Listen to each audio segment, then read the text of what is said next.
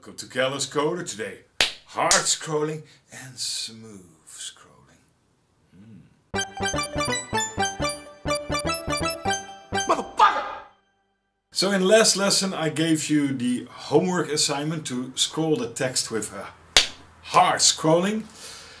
I'm going to go over that, how I implemented this.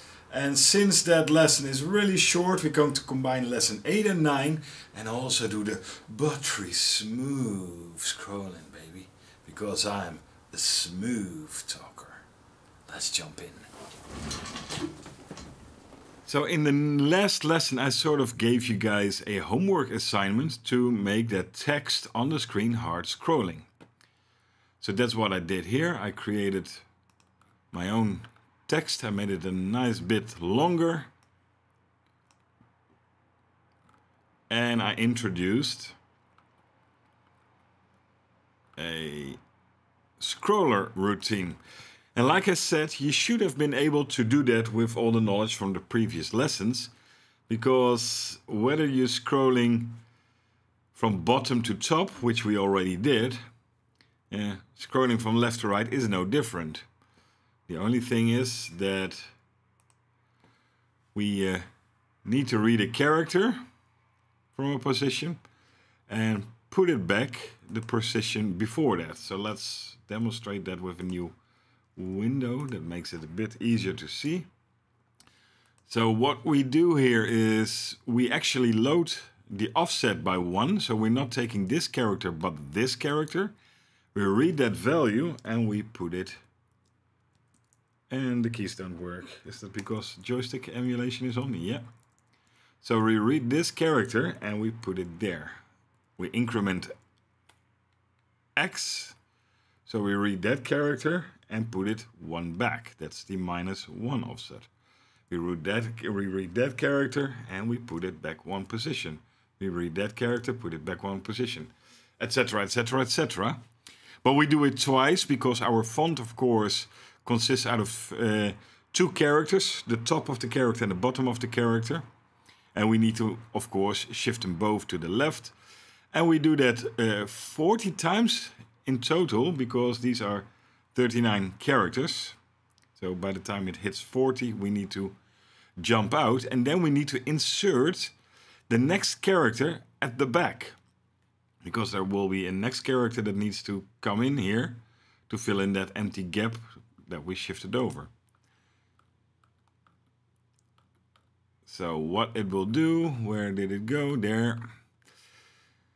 So it will keep a counter called the text offset, which counts in a variable. So we can have only a text that is 255 characters large in this case. We keep that offset, so the character that we last inserted in this location. So we read the next character from that offset. So if we have printed, for example, this character and it would be character 31, then X would point to 32, so it would read that character. There we go. I compare it to the 0 character. If it is the 0 character, then we know that we are at the end, and then we should reset our text offset to 0. That's what we do here. So we will restart the scroller. And otherwise, we put that character on that same offset. The offset is the number of characters where we want it to print. So in our case, somewhere halfway around the screen. Plus 39, because that is, of course, the end where we need to insert it. Here I do that add carry 27 to get the bottom part of the character, because our character consists out of 2 characters, the top and the bottom. And I put that basically 80 characters down. So on the next line at the same position, same height. And then we increment the offset. And then we just store it. We already stored it there. We return from it. So that basically is it. You copy it from left to right and you insert the new character at the back. But of course this goes very jerkily. So how can we smooth this up? So let's edit the code of this scroller to actually smooth scroll. We first start by taking out all these delays. We don't need that anymore.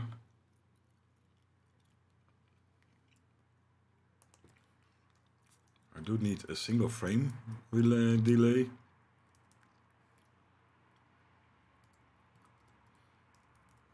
But this one we already do color cycle. There's our fine scroll. And that should actually work, I think.